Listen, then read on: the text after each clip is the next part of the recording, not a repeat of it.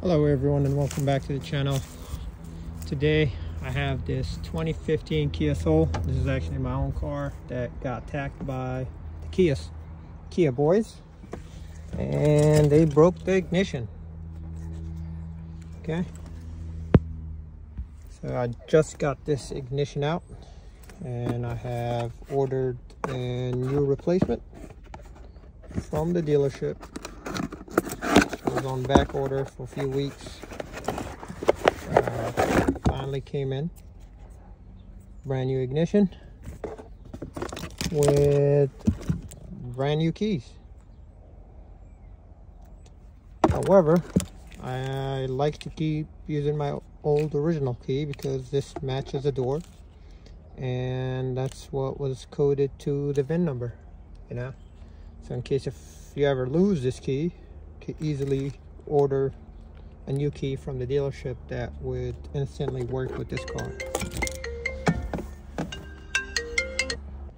Alright, so the way you remove your old ignition, if it's still somewhat functional, is that you have to put it in accessory mode. So turn it to the, I believe, second click, and then right here there's a hole, and you just have to put a pick or a screwdriver or something, and what you're doing, you're actually pushing on this button right here, and once you push this down, it just slides out as one whole piece. So today I'm going to be showing you how to recode the original ignition to the original key. Sorry, the new ignition to the original key. Sorry about that, I keep getting interrupted with my work phone. But today what we're going to be doing essentially is rekeying this ignition, and I'm going to show you guys how to do it. Yeah, I'm going to try to find a place to put this phone, and I think we're going to go with there. Hopefully that's a good viewing point. So now we have the old ignition and the new ignition. First thing you want to do, you want to remove this ring clip over here. Once you remove that, we should be able to just put our original key in, take it out. Now this is what we need. We actually need those pins or wafers out of the old ignition cylinder, and we're going to be transferring these over to the new one, and show you how to do that. So I'm going to put this aside for now. This is the new ignition. Show you how to take it out, take it apart.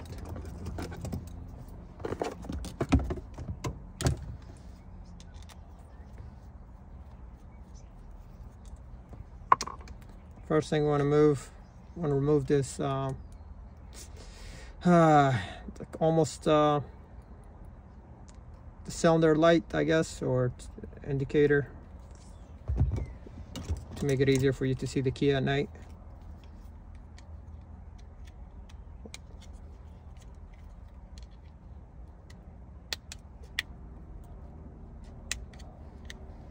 So put this aside.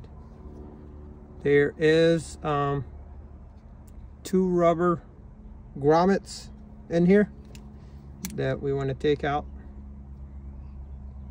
Let's take out the first one, put it aside, make sure you don't lose it. And now we're able to get this to slide out. Still hits this pin here, and remember, this only gets pushed in all the way when you have it in accessory mode. Yep. Now we got this sleeve off.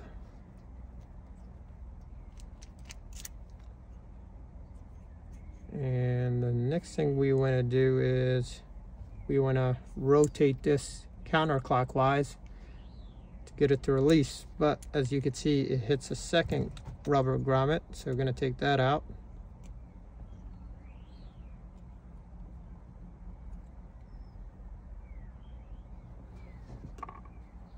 Okay.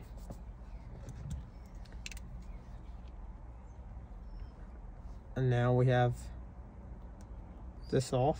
Let's see.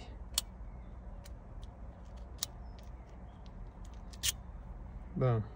Right there is the ignition cylinder core with all the wafers intact. As compared to the old one. 1, 2, 3, 4, 5. 1, 2, 3, 4, 5. So technically we're only missing the first two, which is a good thing. Should be able to transfer most of these over with no problem. So that's what we're gonna do right now.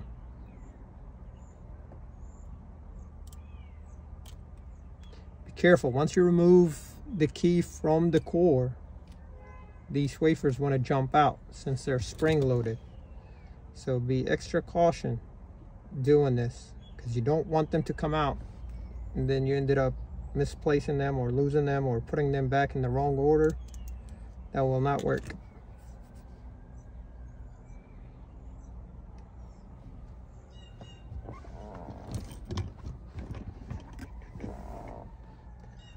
So what I'm gonna do, I'm gonna try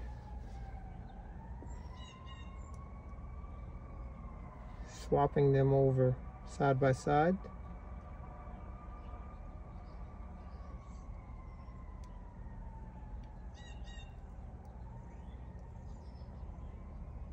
Like so.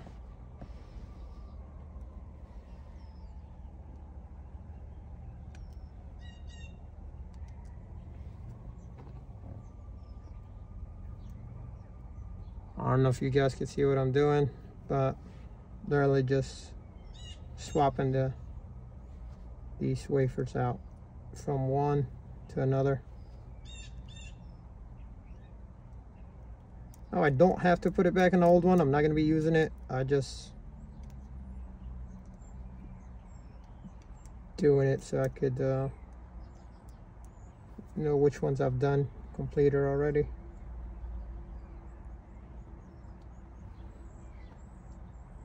It's very important not to mix these or mess them up.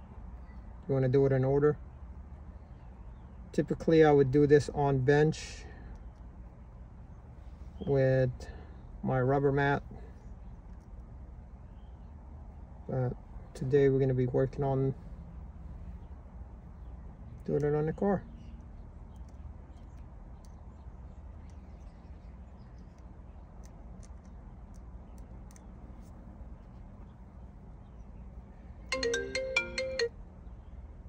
Right.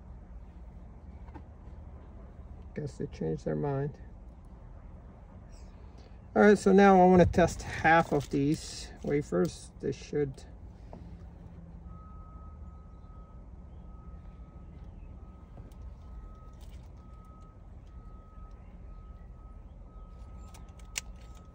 yep. Wow, that's pretty close.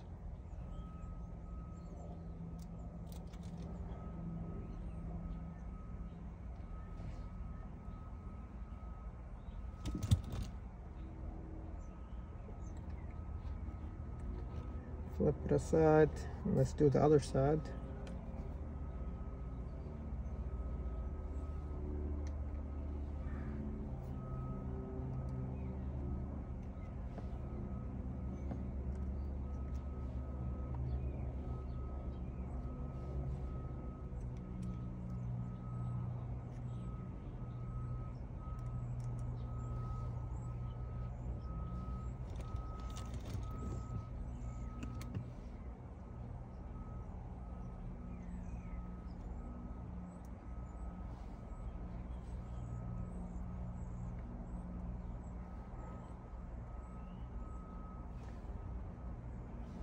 Now we're gonna have two extras on the new one since we were missing them from the old one, but I think it should be okay if we remove them. It's not a big security concern, especially the fact that if somebody's trying to steal this car, a screwdriver would do it. So it's not gonna stop them.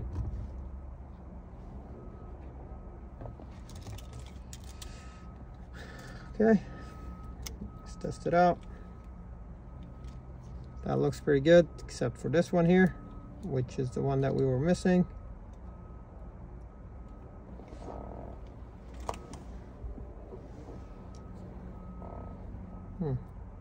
Interesting. So I'll just go ahead and remove this. And I want to remove the spring as well. And let's test it out now. Let's put it back.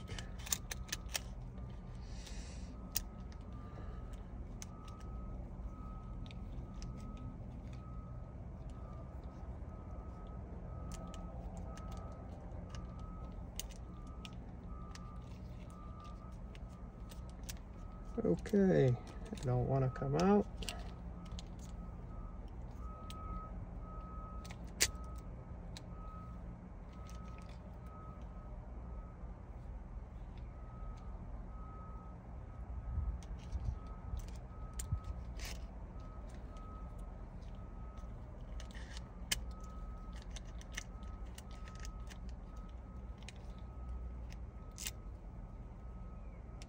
Okay.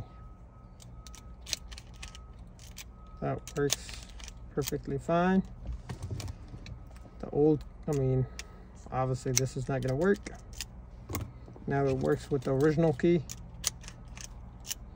as you can see. Now it's time to put everything back, and that's just the reversal of taking it off.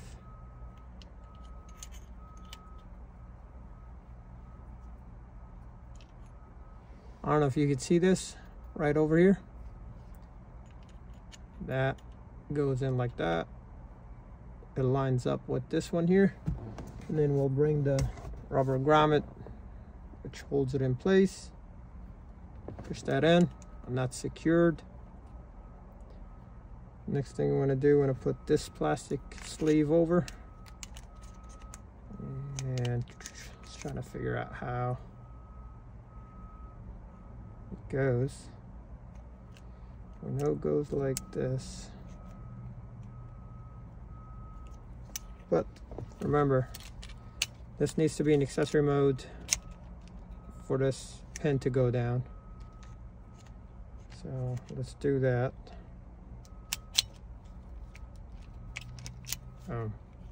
That's done. There we go, our rubber grommet back in here.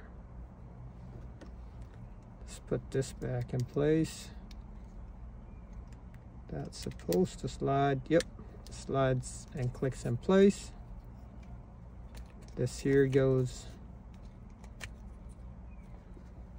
back over here. It's not that complicated, guys. It's a little bit of time consuming, that's all. Now don't forget to put this ring back in place. That holds the lock, prevent it from sliding forward.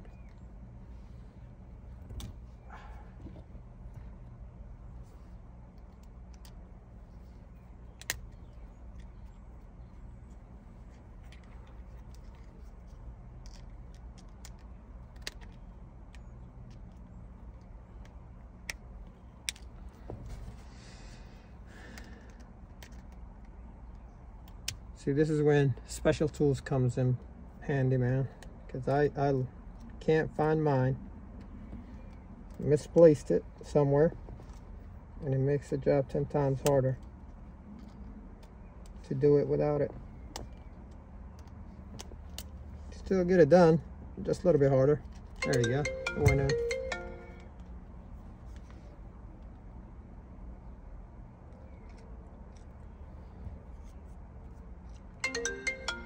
Sorry about that, gotta take this call. And now that we have it back together, as you can see, it's time to put it back and test it out. So This goes in like so, but I believe we need to have the key in accessory mode to put it back. So, yep, there you go. I felt that click. This connector goes here. Okay, now let's try it out.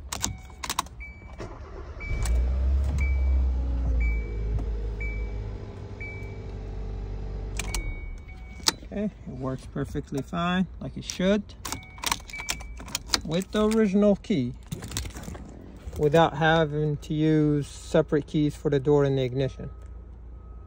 I'm sure a lot of guys are victims of the Kia boys lately, including myself. They actually broke the rear glass on the other side, got in, attempted to steal it. Obviously they damaged my ignition. They damaged plastic pieces around the steering column, and I was left with a broken window and a broken ignition. But hopefully this video will show you how to do it yourself and even code it to the original key if you still have the old ignition. Now, in case if you don't, you might want to call a professional locksmith that could do it for you, or you could just order these pins or wafers from the dealership. They have small numbers printed on them. Let me show you right here. I have a couple extras.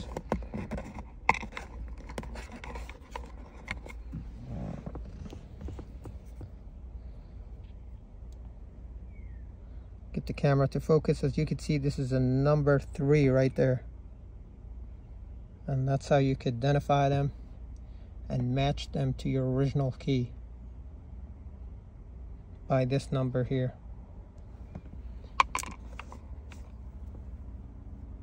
Remember, careful not to lose these small springs when doing this job. That's it. I'm gonna put everything back together, and this one should be done. Good to go.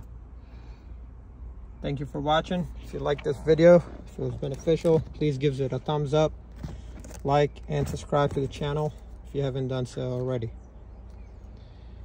Always be safe.